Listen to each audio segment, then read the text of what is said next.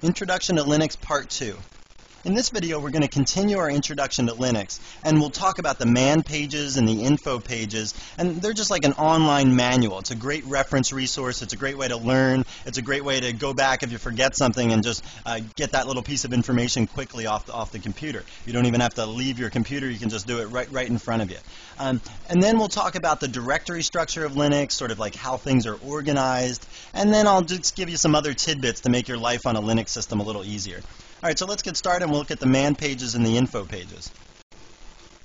There's a few ways to get information about commands in Linux and the options for those commands and the various configuration files and what they control. And two of the most popular ways are the man pages and the info pages. In some sense, the info pages are a newer version of the man pages, but really it's just like the info pages are just organized differently.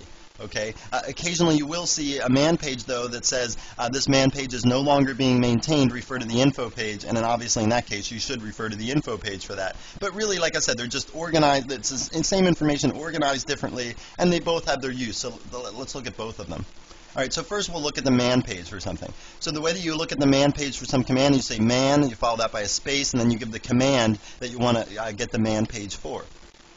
Okay, and man here just stands for manual, right? So we take we do a man page on ls, and I hit enter, and now I'm in the man page for ls, and it has like a little header here that says what the name of the command is, a brief, explanation of the command, and then there's like a synopsis here that says, how do you use the command? You put the options first, and then you put the file or directory that you're going to list second.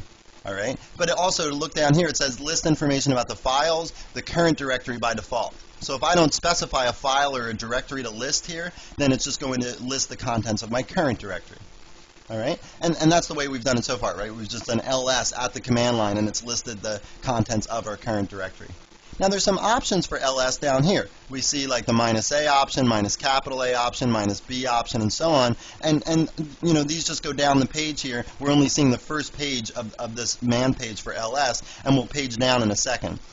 First, let's talk about the -a option here. This is a pretty useful option for ls. Alternatively, you could say --all. You can see that there. This is a little bit more descriptive. Typically, I'll do these options, though, as short options. And when I pull out a new one for some command, I'll try and explain that to you, what it's for. If somehow I brush over that and I forget, then, just pull up the man page for it and look at that option to see exactly what it does. You can see here from the description it says, do not hide entries starting with a star. Okay, or starting with a period, sorry. So you might, if you're not familiar with Linux, you might say, well, what files start with a period? And the files that start with a period typically are user configuration files in your home directory. Okay, so when we get out of the screen here, we'll do an ls-a, and you can see all those files that start with a period. And they're user config files for various things, for your Windows stuff, for your your Bash shell and things. And really, what they are is they're files that you don't really want to see all the time. That's why they're typically hidden. But if you do want to see them, you have to give the -a option to ls. You want to know where user configuration files are, but you don't want them to get in the way all the time. Okay, so there's our first page of the ls man page. To see the more of this, you just hit spacebar. Okay, and I'm paging down. If I want to go back up, I hit the B key, and now you can see I'm going back up. I'll hit the spacebar then and go down a little bit. And let's look at one more option here, the -l option. And that for that option, we get a long listing. So what that means is we get all sorts of information about the files and the directories that we're listing, like the last modification date, the size, the owner, and various things like that. And again, we'll do an ls-l when we get out of this screen. Okay, so that's what the man page looks like. All the various options are out here. If we keep paging down, you'll see there's just tons and tons of options for ls. Okay, you can see the authors down here. If you have bugs that you want to report, that's where you go. There's like a little copyright, and here's the full documentation for ls is maintained as a tech info manual. The info and ls programs are properly installed at your site, info ls. Okay, and so they're saying right here that the full documentation is as an info page. So let's do the info page for this, and we'll see how that differs as well. So I'll quit out of here with a Q, and now I'm out of the man page. Let's do a couple ls commands first, and then we'll go and look at the info page. So let's do the ls command, and we can see, what files are in our directory. Then we'll do the ls-a command, and you'll see a whole bunch more files come up, right? I haven't changed directories. All those files up here, C and hold and Linux syllabus, they're all in here. There's C, there's hold, there's Linux syllabus, right? But there's a whole bunch more files, and all the ones, other files all start with a period. Okay, and these are all user config files. They're preferences, or they're, like this one, the .bash history. Remember when I showed you the history, how you could look at your previous commands by hitting the up arrow, like this, right? Well, all those commands are stored in the .bash history file, so that's what that's for. The .gnome file, actually this is a directory full of configuration files for your GNOME desktop environment. Okay, so that's what all these dot files are. They're either config files or directories full of configuration files for various things that are at the user level. These aren't system config files. These just control your personal configuration of the system. Okay, of your experience on the system. All right, so that's the ls-a command. Let's do an ls-l command now, and then we'll see what that does. So ls-l, now notice like here I did an ls and it's got the C, hold, Linux syllabus, mail, scripts, and that's what's down here, C, hold, Linux syllabus, mail, scripts. Okay, so they're all listed down the side here, and each one's got a full row of information about it. Okay, over here this says that it's a directory. These are the privileges of who can read and write it. This is the owners of the file. This is the size of the file, the last modification date, and so on.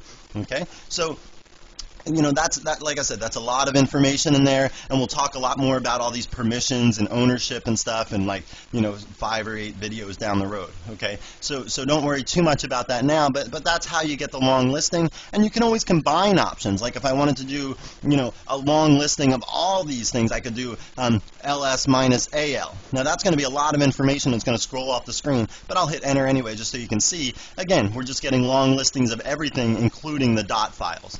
All right, so that's the ls command. Now let's go ahead and look at the info page for ls.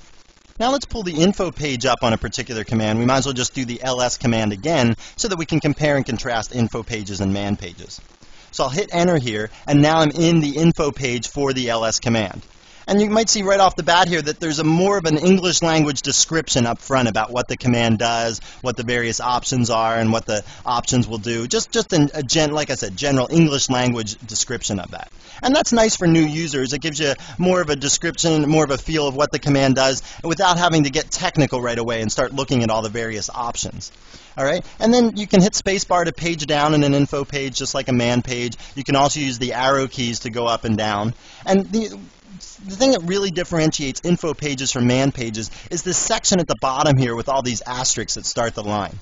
And really what these are is these are like subcategories of the info page. So they're separate pages of text, and they're just classified by various categories. So let's highlight one of these. Let me move my cursor right over this one that says which files are listed, and I'll hit enter here, and now I go to a different page. It's a subsection called which files are listed.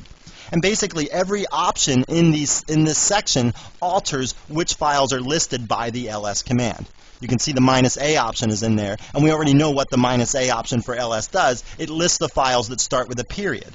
And that alters which files are listed, so that's why it's in this section.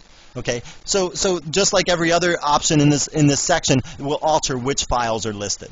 Now to go back a level, you hit the L key, and now you go back one level to where we were just before. Let me highlight a different one here. Let's use the arrow key to go down one, and let's highlight this one, what information is listed, and again we'll hit enter, and now we go to the subsection, what information is listed. Again, we can page down with the space bar to see all the various options that alter the information listed by ls, and you can see in here that the -L option is in this section.